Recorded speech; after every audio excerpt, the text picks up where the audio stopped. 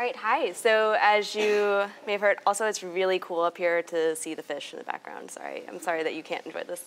So I'm going to talk about streams. So my handle is Pamasaur, and you can find me on thewebofwar.com, also my dinosaur-themed website. So the thesis of the talk is that streams are the most awesome, with star emojis, data structure that you don't know enough about. And so this is going to be a lot of fun. We're going to talk about data structures. They're super cool. You're going to be so excited. You're going to be like, oh, I can't even believe this. So actually, I forgot to bring something up with me. Could I ask someone from this cool table over here to bring me, there's cups on the table, like a stack of 4 cups. And then my backpack has a water bottle. Can you bring it? There's going to be a real-life demo soon, and I'm stressed, and so I forgot to bring up all my props. Oh, thank you.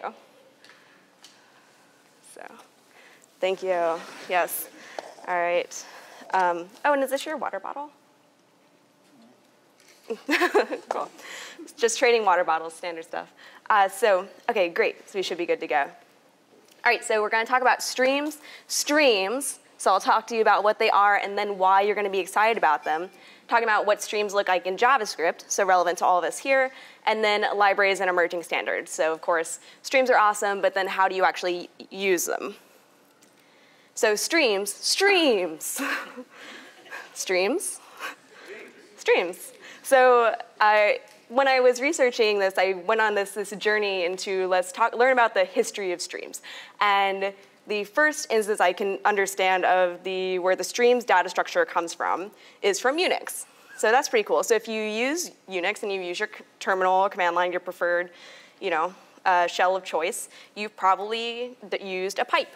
So it's all about the pipe operator. The pipe operator looks like this. It's that little skinny line in between the 2 commands. So what it looks like, and this is so great that we're at a zoo, so the best animals. So cat grabs and concatenates out to the terminal, so it does that.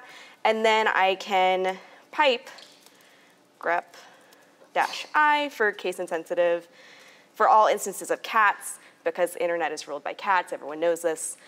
So we use that pipe operator, and what's happening is we're taking the output of the first command, and what the pipe does is it says, I want you to take that output and send it to this next command. And so you might have used this, you might not even know that's called a pipe, but you're doing stream operations when you do that. So what are streams, though? So we say that, so streams are an abstract data structure, meaning that it won't always be called a stream, but it will be stream-like, and it comes in different flavors. So abstract data structures are hard to get your head around because it's not, in a language there won't always be a thing called a stream, but you can use data like it is a stream. So a real-world demo. So I'm going to step away from my computer to do this demo. And actually, Christian, can I ask you to be my assistant?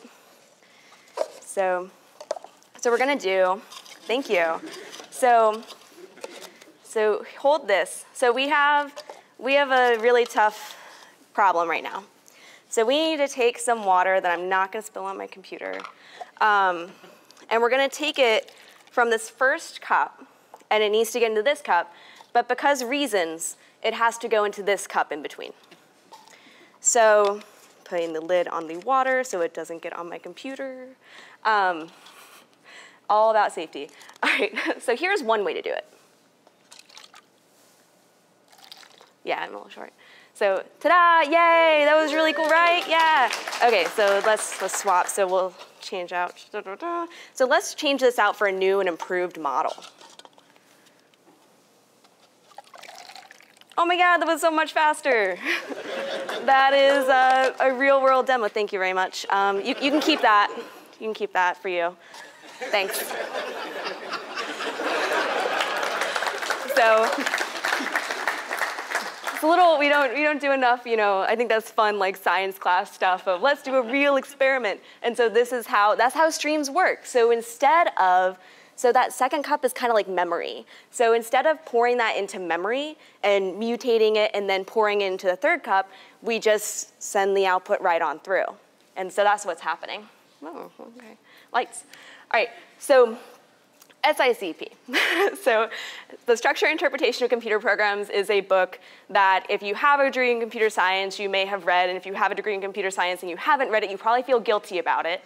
But what SICP says, which is kind of it's a great reference on computing and how it is done, is that streams are a delayed list. So it's like a list structure, but you don't have all the values, at once. So you don't have them right away. So why streams? So streams, you want to use them because you can't or don't want to hold everything in memory. So we don't always want to, we can't sometimes, or we don't want to hold things in memory. So if we use large data sets, so you don't want to hold it in memory. Bandwidth is expensive. So this is still true. So these are things. So if we use streams, we can cut down on our use of bandwidth. Streams, and why you should be excited by them. So streams can represent possibly infinite data. So this is really cool because it's infinite data, and if you use infinite data, you are basically a wizard, and that's really cool, and you should be super excited about streams. So what are some things that don't have an end? You're like, infinite data, everything has an end. Not true. So we've got natural numbers. There's no such thing as an end in natural numbers because you can always create a new natural number by adding 1 to whatever number you have. Infinite data. Weather doesn't end. User input, such as keystrokes, that's relevant to us, right? Or mouse clicks, or all this. These are events that don't necessarily have an end. And large data sets or your heartbeat, these have a star next to them because they do have an end, you just don't know when it is. So you operate under the assumption that it's going to keep going. And so when we program like this, it changes the way we think about our data. So why I mentioned SICP is I don't really like using quotes in talks, but this was so awesome that I wanted to put it in here, that stream processing lets us model systems that have state without using assignment or mutable data. That is really awesome.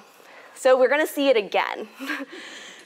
So if you can model state, which generally takes time, takes memory, and you don't have to use assignment, so you don't have to use memory, or immutable data, you get to go a lot faster.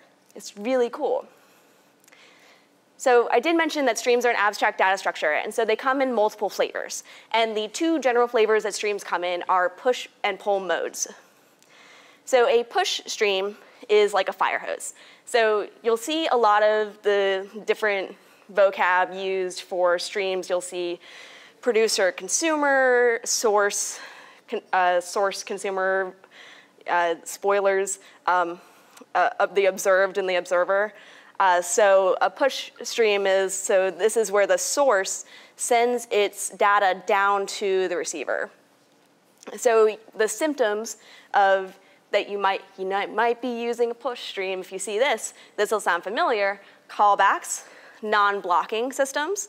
So the source just throws data at the consumer. And so the downside, so everything has a downside, the downside is if your consumer can get overloaded. So if your consumer can get overloaded, such as you have like a multi-threaded system, and then it is going to fall over if it can't handle or it doesn't have some kind of way of handling a push stream.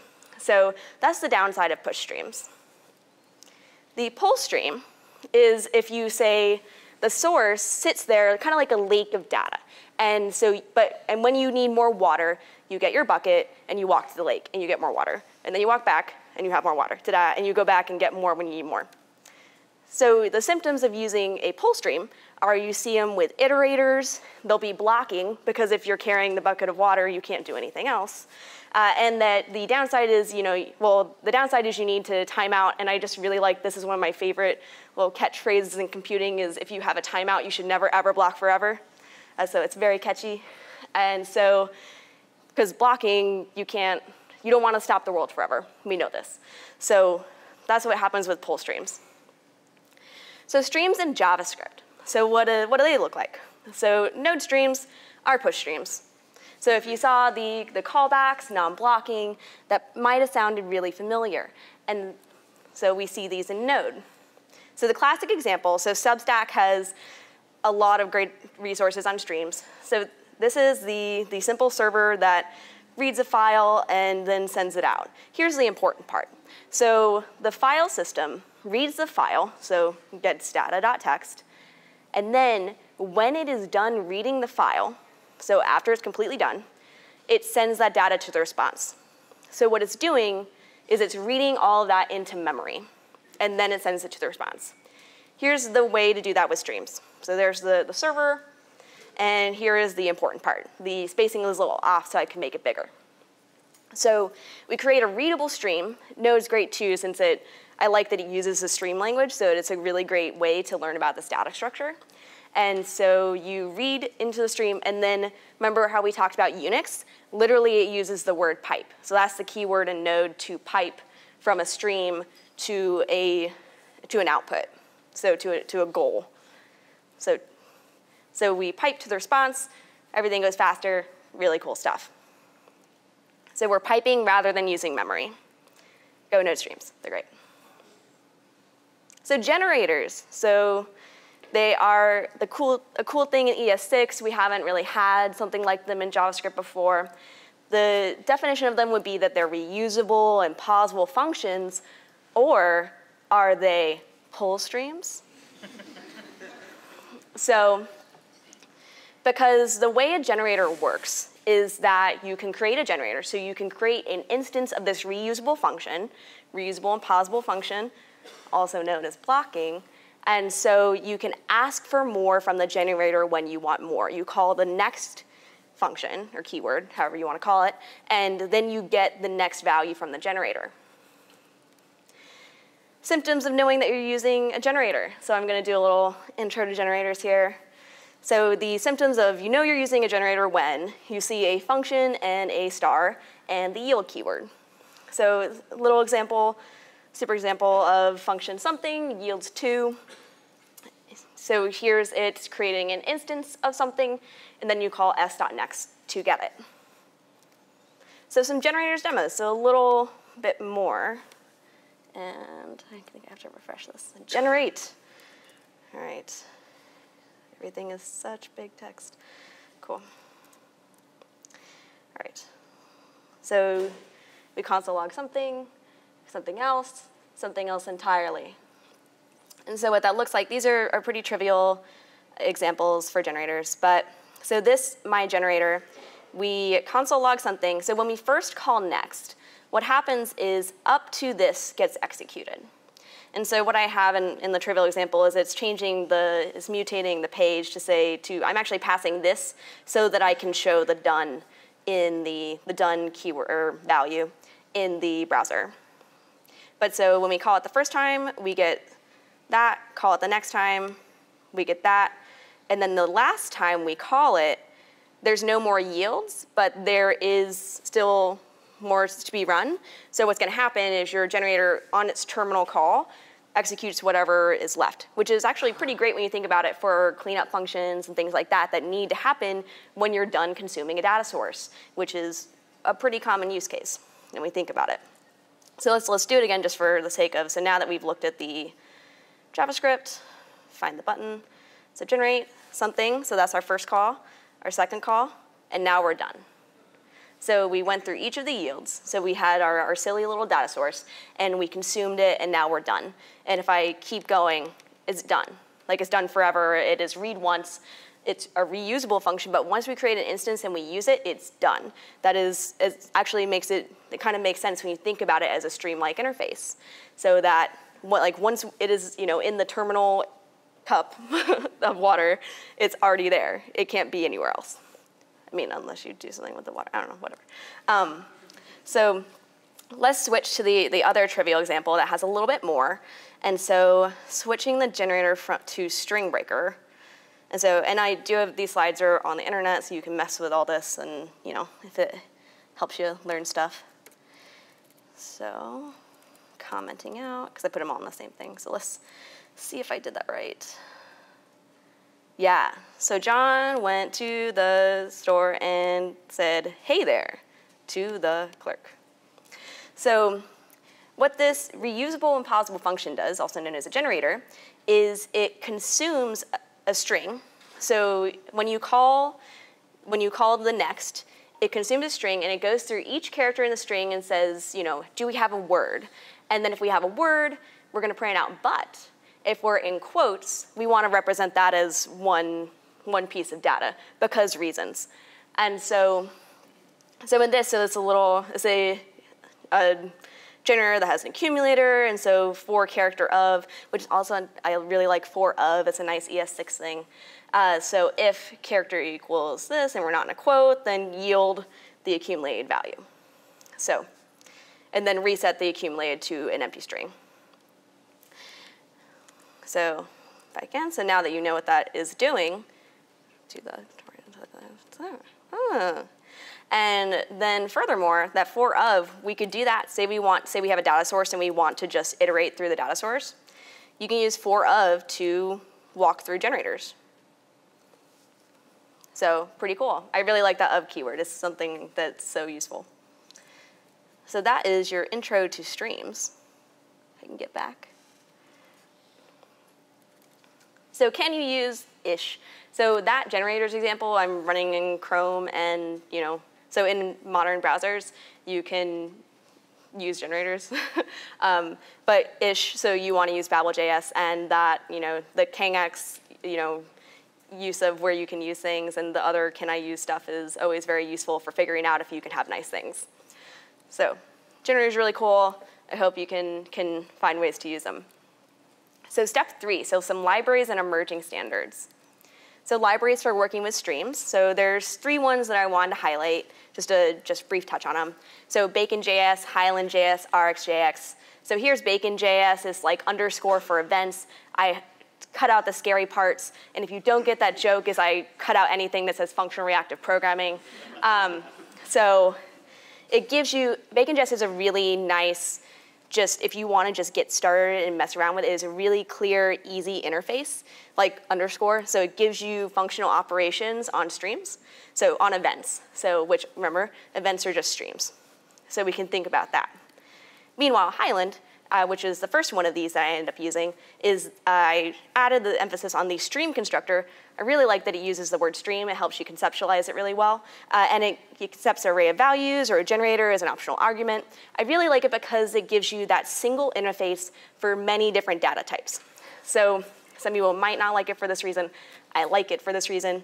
But you can hand different kinds of data to it and interact with it in the same way. So it's very friendly to node streams, friendly to generators, arrays, events, promises. You can use all these different kinds of data in Highland and do functional operations on them, such as functional operations referring to map, filter, things like that. RxJS, so reactive JS. Reactive tools, stream friendly, batteries included. RxJS, as it is right now, is pretty scary to get started with. But the next RxJS Next is being worked on and will hopefully make it a lot easier to get started. But it really is, if you're intrigued by this reactive programming thing, then RxJS is probably the end game you're going to get to. So if you're thinking, hold on, is this talk a Trojan horse for reactive programming? You aren't wrong. Congratulations. So if reactive programming is, this cool idea, or functional programming, all these terms get thrown around, they're really interesting to you, but you have no idea, and you can't talk about them on Twitter because someone's, gonna hop out of a corner and say, that's not FRP, and then you have to, have a Twitter fight, and it's really complicated. So this video helps a lot. So this is Evan, who created the Elm language, which is a really cool language. And he gave this talk at Strange Loop that covers the different flavors of FRP. And really in JavaScript, we kind of only get one flavor, and it's not FRP, spoiler. So it's definitely not first order FRP. But his talk was really the best example I've seen of explaining these concepts in an understandable way. And since it's so hard to, the joke about, say, for example, learning monads is, you've learned monads if you are unable to explain monads. So like once you've learned it, you are completely unable to explain it. So a little bit like that. So I really recommend that video. Also recommend, Stelz has this intro to Rx. The title's longer than that, but again, these slides are online, so you can go grab the link. And all his examples are in RxJS, so it really helps you with how to take your concepts from a listener's model to a thinking of things in streams model. So some emerging standards, always fun. So we've got a browser stream standard. How cool is that? So it's literally called streams. There's people from the Node team working on this. Like all standards, who knows when it'll happen, but really interesting. And the browser stream standards is especially interesting when you look at the fetch API. So this is really exciting. So the fetch API, which you should all stand up and clap for, is going to prevent you from having to include jQuery just because you don't want to write an XML HTTP request and you just want to write $.ajax. So the fetch API is going to give you that kind of interface. It's really, really cool. So I highly recommend just using, I did a thing using the polyfill, and it's really nice to use. So we fetch some data, and then, so this feels really familiar from using other libraries, function response. And so, for example, in this, at the first pass, so the first transformation, turn my response into JSON, really common thing. So eventually, with the fetch API, the plan is that it will consume streams. So this is not true yet. So the fetch API exists in some browsers. So we don't have streams in browsers. So when we have streams, what you should be able to do, my dream, the joy of my heart, is that you will be able to consume the data, and instead of waiting for the whole thing to come back, think about how cool this is for data visualization. This is one I'm really excited by, consuming huge data sets without having to paginate. So we can process the data and then pass it to the next processing phases as it goes through each step. That's what we can do with streams, and it's really exciting. Object.observe. So this is, when I started thinking about it, I was like, this is a stream interface too. You start seeing streams everywhere. They're everywhere. And so if you think about it, we have an object, and we set up, say, hey, when you change, I want to know about it. So we have a consumer. So it's a stream of events. It's a stream of data. So the trivial example is we have an object, and then we watch the object and do something with its changes. So the observable type is another one that's really exciting. And this is also, honestly, a great reason to get using, if you've been using some of the other reactive libraries, to think about using RxJS if you aren't already, because it has this observable type, which the plan is to be a native type in JavaScript as of next year. So in ES7, which one day we'll have nice things. But you can have nice things today by using RxJS. So you can create an observable. So this of keyword creates, so you pass it the data, it creates an observable, and then do those functional operations on it, map, filter, for each, and then a final then do something.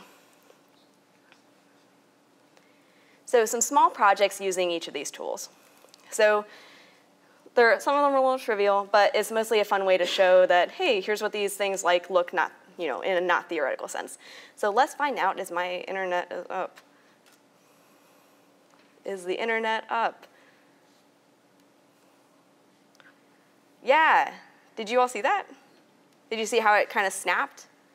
So it went from, so it won't do it as fast. It will do it faster on the second pass, but it doesn't load, like a web page sometimes all at once. It's actually taking, so what last week blog, the simple example, is it has a config, so you can put all your friends' blog in a YAML file with their RSS feeds, and then it'll tell you, hey, here's a post from last week. I put New York Times in here just so I could have a decent amount of data, because sadly, my friends aren't blogging enough. So I put that in so that we could actually see it fill out. And so so using Highland, it goes and gets, so what happens, we get the source for these, go get the RSS feeds, transform those into data, filter them for the posts that are from last week, and then feed that into the browser. So we're using streams and reactive tools to send the data as it's ready. So we get a faster response. So space time map uses the fetch API. I'm sad that we don't have streams with the fetch API. The story behind this is, so space time map, so this is a data visualization. So remember, I'm super excited about streams with data visualization. So you have a DeLorean, and these are stars plotted in 3JS. And so we have the plane of stars, and we can see how the stars change over time. So given a certain stars have a certain velocity that they're moving through space, and We worked with literally an astrophysicist to write this. So it's really cool. Because it's interesting if you think about that when people long before us created the zodiac, the stars actually look different. And so it's really interesting. So you can drive your DeLorean, and it's pretty good, plus or minus 10,000 years. Once you get over here, it's not actually accurate. But it's a lot of fun.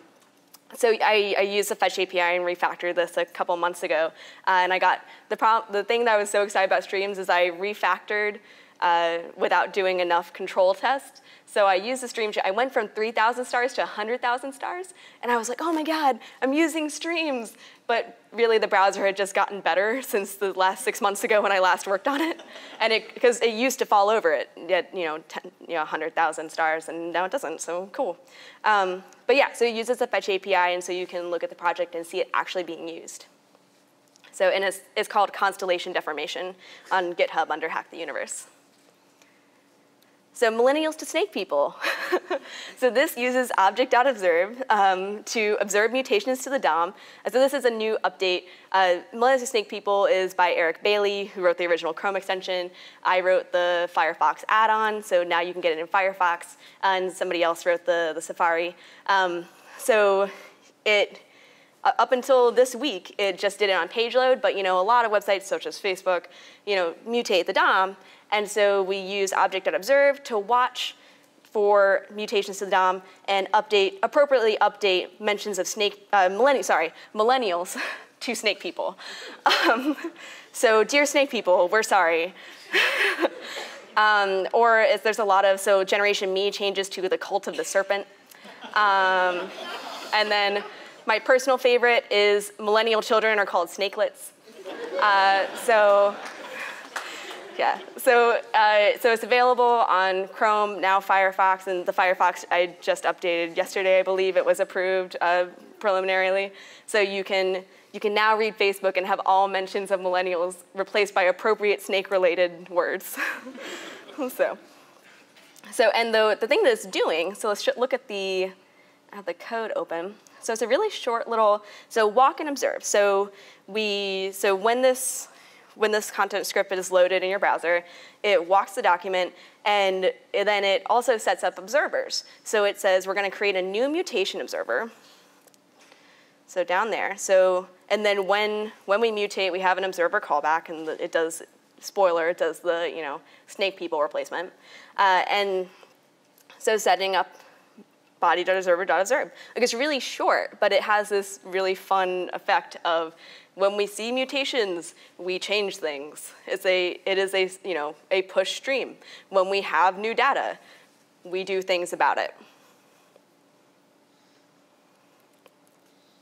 So example observable, this is a little trivial, but I wanted to make an example.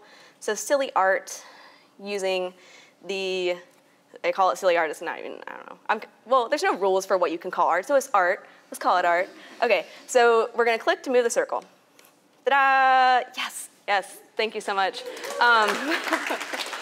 So what it's doing is so I have RxJS, and when you click, so it helps if I scroll down there. So we're moving the circle around, and we're plotting it where you clicked. So the observable is looking at your clicks, and then we get data back from it, and then we use that data to move the circle around.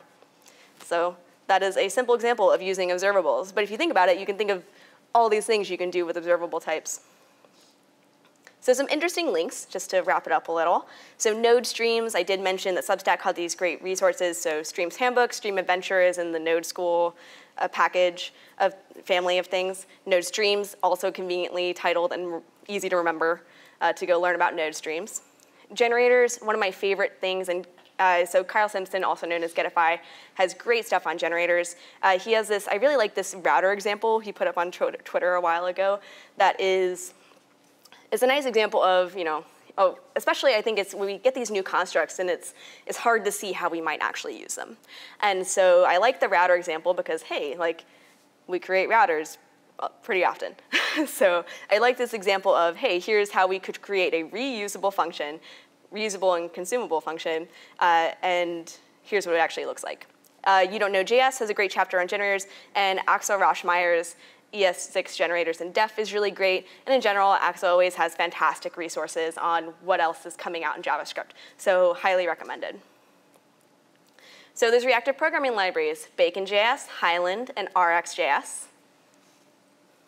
And the slides are at pselle.github.io/omgstreams. So hopefully you can remember OMG streams. I'll tweet about it in case too, so you don't have to remember my GitHub handle. So thank you very much. You can find me on Twitter at Pamasaur. My blog is Webivore. And if you listen to podcasts, I have a podcast, people called Turing Incomplete.